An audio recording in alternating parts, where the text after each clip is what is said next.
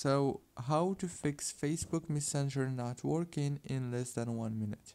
Hello guys, welcome back to this new tutorial. I'm gonna show you how to fix any problem you have with the Messenger. First thing, open the settings on your phone, go to the apps manager. When you open the apps on this page, you will find all the apps that you have on your phone. So what you want to do is scroll until you find Messenger right here and then click on it. When you click on the Facebook Messenger now, all what you want to do next is very simple. Click on this force stop option right here and then go to the storage, click on clear cache and clear data.